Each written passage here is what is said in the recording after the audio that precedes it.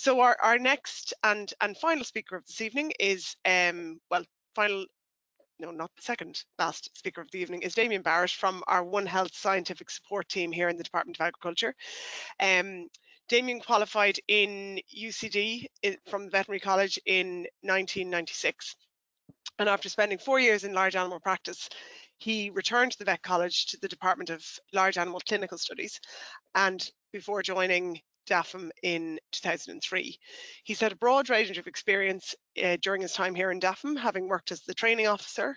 He's also worked in Severa and as a research officer in Sligo Regional Veterinary Laboratory. More recently, he's been working as a superintending veterinary inspector with responsibility for TSEs and also animal health surveillance. He also manages the One Health scientific support team since it was established last year in January 2020. He has a number of postgraduate qualifications and most recently completed his PhD on Schmallenberg virus last year. Damien's going to speak to us this evening on low pathogenic avian influenza outbreak that occurred in spring 2020 in the Monaghan area. Whilst low pathogenic avian influenza is not notifiable, its epidemiology and the way it spreads is similar to high PathAI. So the field of epidemiology, this field epidemiology study will provide us with a few interesting lessons and how easy it is for pathogens to spread from premises to premises. So I'll hand over to you, Damien, if that's okay. Okay, thanks, June. Now,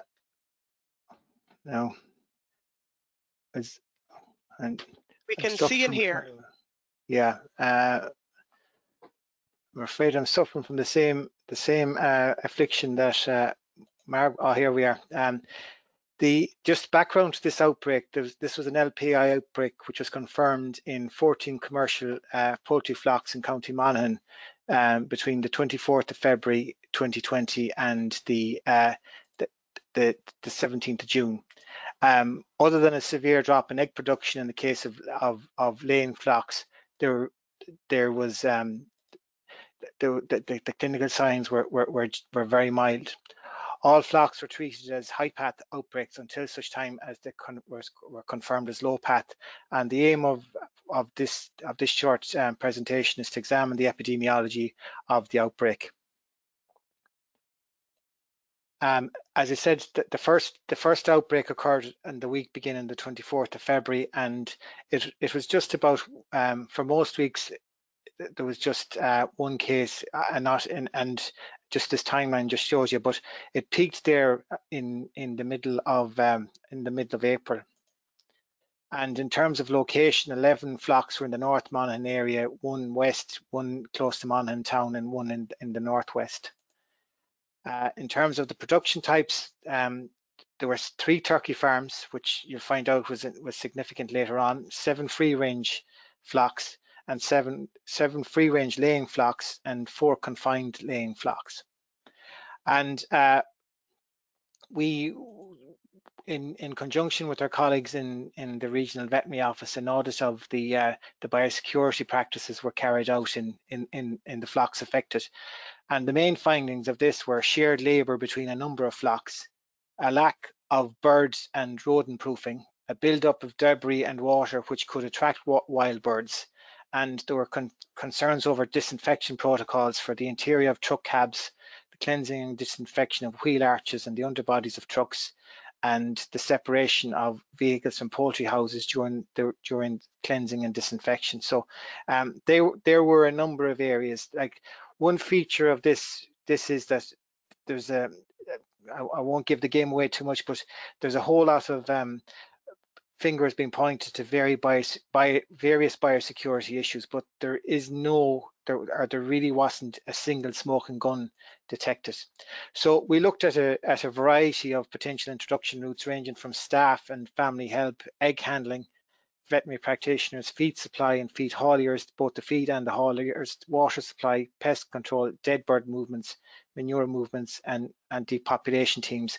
I won't go into the detail on that this evening because because of the short time we have, but each of those were considered, and we'll talk about the main findings later on.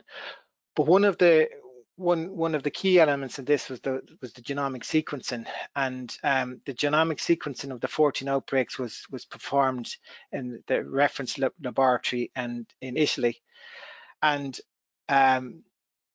these 14 outbreaks in the Monaghan flocks were considered essentially the same virus because they seemed to be very closely related. There were what we consider small mutations, but generally speaking, it all looked like it was the one virus that came into each herd, or each flock rather.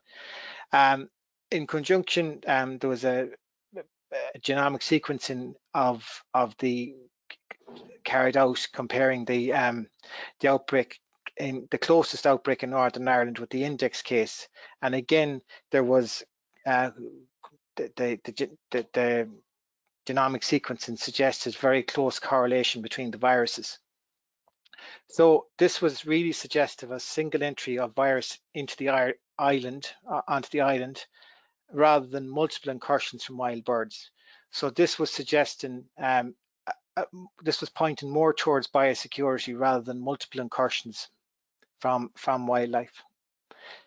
One issue that was raised very early on by the stakeholders was the potential from wind carriage from outbreaks in the north, and we're grateful to our colleagues in Severe for carrying out this analysis, Guy McGrath, and what he did, he looked at what's known as a series of meteorological concentration dispersion models from January the 15th until February 29th.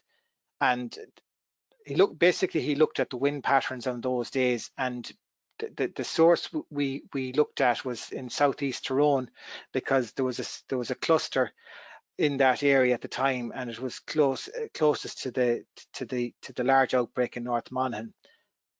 We found that there was no date within that period when the weather conditions or the wind directions were considered appropriate or suitable for windborne carriage from that kind of cluster to the North Monaghan cluster. We then looked at the enterprise types, and 3 of the outbreaks were in turkeys. It is known that turkeys are more susceptible to avian influenza derived from waterfowl, and they're thought to act as a source of infection for other birds. To make matters worse, the clinical signs in turkeys may be vague or inapparent, and as I alluded to earlier on, the main clinical sign seen in this outbreak was egg drops, a drop in egg production. That clearly isn't an issue where the birds are being produced for meat. So it was pretty difficult to detect it in turkeys. Furthermore, the reproductive ratio, the R value, which you've probably become familiar with as a result of COVID, and you all know that the R value to bring to bring an epizootic or epidemic under control, the R value needs to be less than 0.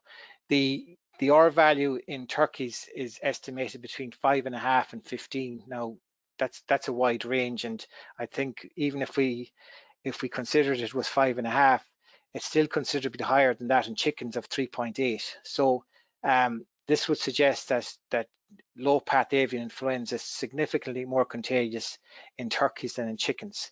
And as I said earlier on, the lack of significant clinical signs in the turkeys wouldn't alert the flock owner or staff. The next issue we looked at was that 11 of the 14 outbreaks were in layer flocks, and the issue here is that layers generally, when you have layers, there's going to be much more movements of people and collection equipment between flocks compared to, say, meat producing flocks. And I think on average, the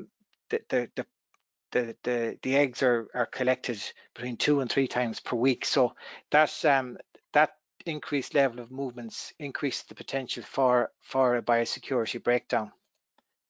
So our conclusions, given the proximity of the index case in West Monaghan to a confirmed case in County Fermanagh, and given that it was all 99.88% genetically similar, and the chronology, it's likely that the first case in Monaghan was linked epidemiologically to the neighbouring case in Fermanagh.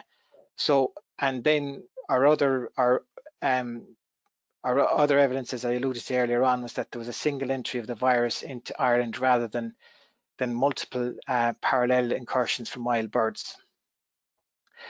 Then, in terms of the North Monaghan cluster, where 11 of the 14 outbreaks took place, there was no obvious epidemiological link between any of these cases and the first case in West Monaghan or any of the Northern Ireland cases. The outbreak, as I said, was in a turkey flock, and this may have been significant as turkeys would appear to be more susceptible to low path avian influenza, and there was always greater potential for onward transmission from turkeys than from chickens. And because of the insidious nature of this in the turkeys, it's quite likely that a large infectious virus load was created by the outbreak in the area. And just to this map here kind of gives an idea of the concentration of poultry enterprises in County Monaghan, and as you can see, there's a heavy concentration of poultry enterprises there. Airborne transmission of infection over long distances is generally not considered to be a major transmission route, and that was we found that from the meteorological models that were carried out, and that's long distance though. However, dust can be blown for distances up to 1 kilometre, and as you can see from that from the density map here, you could well have flocks within 1 kilometre of each other. And so this emphasised the need to douse carcasses with an appropriate disinfectant at depopulation, as dust particles, if this wasn't done, if this dousing was not done, dust particles could be blown from one farm to another, or indeed contaminate fomites. The other issue that became apparent to us was that there was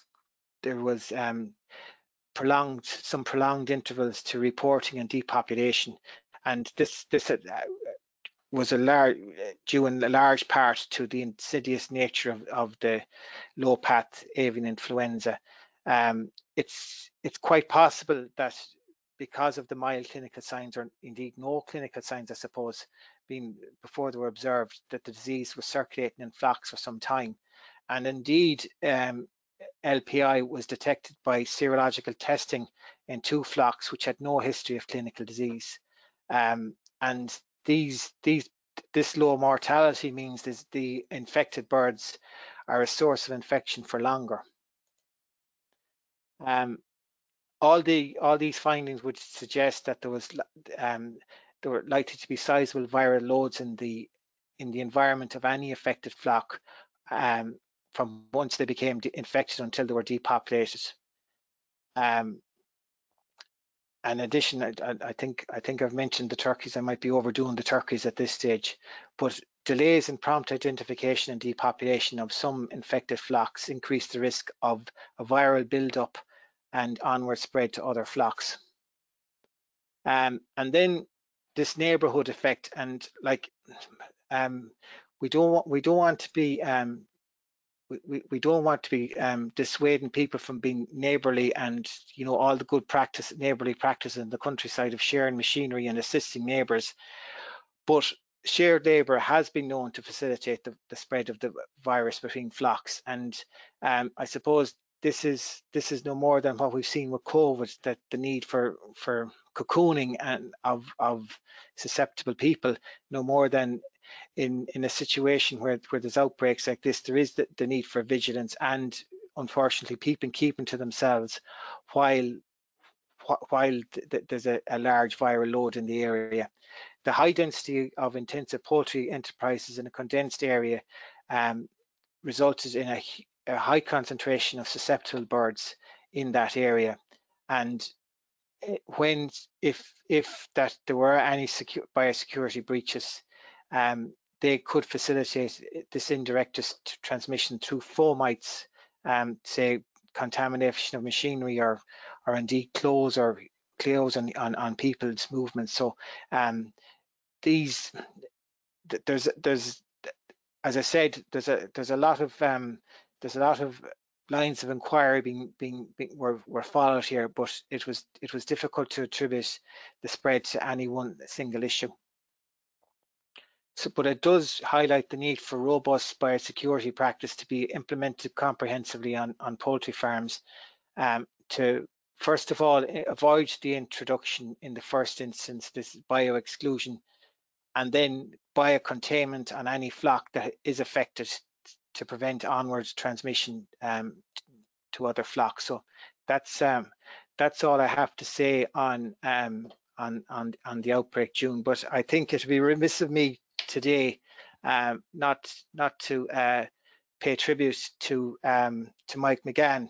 I first met on the day his retirement from Animal Health Ireland was announced. I first met Mike in 2005 in the Longford Arms Hotel with Simon Moore when we were on the road show for the Herd Health initiative that evolved into Animal Health Ireland. And it was no surprise when Mike was appointed chairman in 2009. I've seen him coax, cajole and encourage various stakeholders and including myself. And I think, to paraphrase Othello and Charlie High, I think we can say he has done the state some service, and well we know it. So thanks very much, Mike, for all you've done for animal health in Ireland. Thanks, Damien, and a very fitting thanks for Mike as well.